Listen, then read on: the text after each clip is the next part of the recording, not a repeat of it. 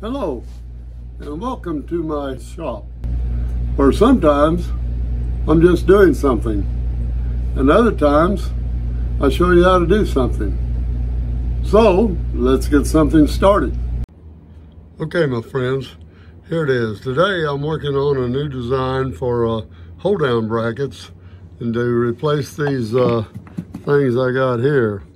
I just somehow don't like the way these work, and you see right now I have an ugly board across here that takes up a lot of space. Don't give you a lot of room for adjustment. What that is, that gets my board square with the bridge, with the Z-axis. As you can see, I mounted this, and then I cut across the edge to make it square, so I know when my work is pulled down against that, then it's perfectly square across with my Z-axis.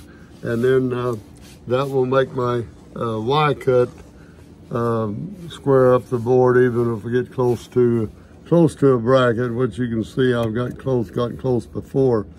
But this only gives me about a 1/4 inch here, and that don't give you much hold down power, but it probably gives you enough. But I have a new design here, which I'm going to show you today. We'll be going from this to my new design, but this was an example of what I have been using, and we'll see what my new design clamps are, and if you like them, I'm even going to share the pattern with you. So hold on, I'll be right back. So here's a good look at the new design hold-down brackets that I'm going to show you just how they work, and especially work better than these little ones that we see here that we often have so much trouble with. These big brackets, these new design, will also, I'm going to eliminate the use of this square board here to get your work square with the Z-axis. So let's see how that works. Be right back after I get these cleaned up, and we'll see how they look mounted on another project. Okay, here's the finished product. It's started with a 1/2 inch plywood as shown before. It has a 1/4 inch bevel all the way around the edge, and it's 1/4 inch deep. And we have 3 slots, and you'll see the reason for that just in a minute. I'm going to show you the various ways these can be used, the way I use them now all the time. And as I said before, I would like to share this design with you as a DFX file that you can easily carve for yourself. Now, to get started, I want to try to show you the purpose of having these 3 slots versus 1 stick with that wide. First of all, this gives you more surface area to grip your piece. It's more important with the bigger pieces. Now, what you'll do is, this one particularly, this is just an 8x10 flat plaque. So first, I will take a look at my lineup here of these pegs. I had with the CNC, of course, with an 1/8 inch bit, we run the X-axis across and put me a hole right in the middle of each wasteboard, and that gave me a parallel line exactly with the X-axis. Now, at this particular one, you see I'd want these holes here stuck with the pegs right here and here, and you move this back against those pegs. Now that puts anything against that will be square with the bridge going across. Now first of all, we'll tighten that down. That's in place where we want it. And you notice it's not gripping anything. It just gives me a thing there. But if I wanted to, if I had room, which I do on this plaque, I could also clamp down on it by now raising, see since this is in place, I'll pull this back before I go into that detail. So I hold back on that. That squeezes these two right together, and we'll lock this down. Now that back one becomes our square with our bridge. Now the back one is holding us square, and it's holding us tight in between. And actually, I could do my carving right now with just these pinched in there. But as a precaution, to make sure it don't move, we'll go a little bit further. Now, what I'll do now, if you decide you want to clamp this down, you could, or if you decide you wanted to, if your design had a 1/4 inch space that wouldn't be hit, then you could raise this up, clamp that down also. But for demonstration purposes, I want to show that simply clamping these two ends together is all you need. Now there's a bit of pressure on that, and I really can't, you can barely pull that out if you wanted, but it fits in there perfectly square, and it will stay put on the y-axis travel. Now, next, I'm going to show you, if you had to have it clamped down here, if you wanted to, after we've got it square, we know it's square with that. This one's all screwed down tight. This one we can loosen, and we can just pop it up and slide it in a little more. Now it's in our 1/4 inch groove there. We can just simply tighten it down here. Now, don't tighten it down until it cracks your plywood. You get down to where the plywood bends just slightly, and you have enough pressure to hold anything. Now this one here, I really wouldn't have to tighten that at this point. But what I'm going to do now is come up.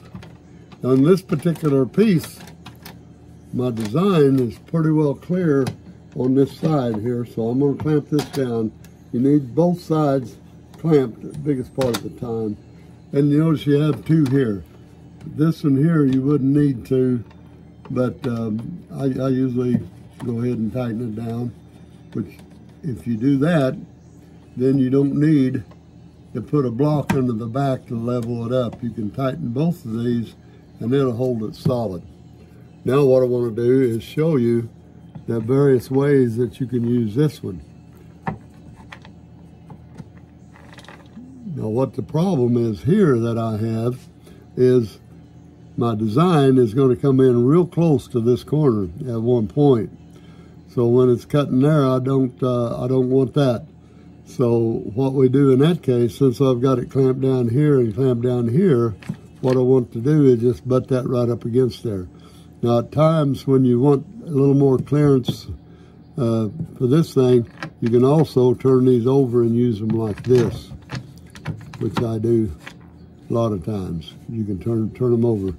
And I can't think right now what it was, but I've run into points where I did want to turn it over when I did a butt clamp on it.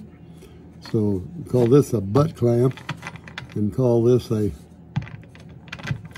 top clamp. So, but on account of the design, I can't use the top clamp. And this being a 1/2 inch and this 1/2 inch, I can actually butt that right up against there, which will give me a little more secure there. And then I just spin my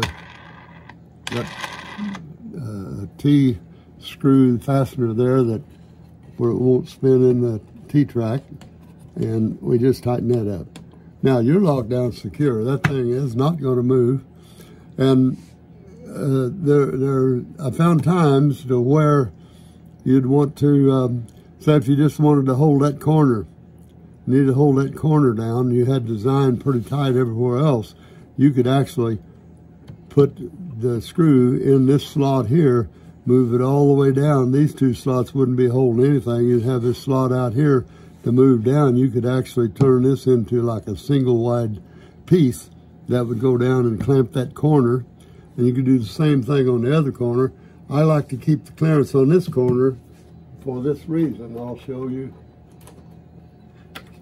This is my edge detector, and you see it's going to hit. I try that out. That's going to hit there. So what I do, I'll simply turn around, loosen this, and we will go into the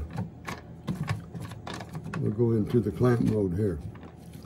You just push in against it, and that problem is solved. Now you can put your part in there. It's still plenty clearance. All right. Now when you get ready to, that's a corner edge finder. And once you get ready to do that, I just hold it down and let it do its thing. Now we have all the clearance to get our edge finder going. We have this hole in here, none here and none here. So when we can't, for the design, we can't clamp this top clamp on this because the design's getting close to the edge. So what I want to do now is, since we've got our surface found here, is I'm just trying to cover everything. Is the reason we're not set up right to begin with. Now what I would do, since I realized that I couldn't clamp this, but I have this clamped. You see you have a 4.5 inches across here of surface grip, actually. That's going to hold it till the cows come home. And then right here, we're going to lift it up. I think we need to be clamped at least 2 places.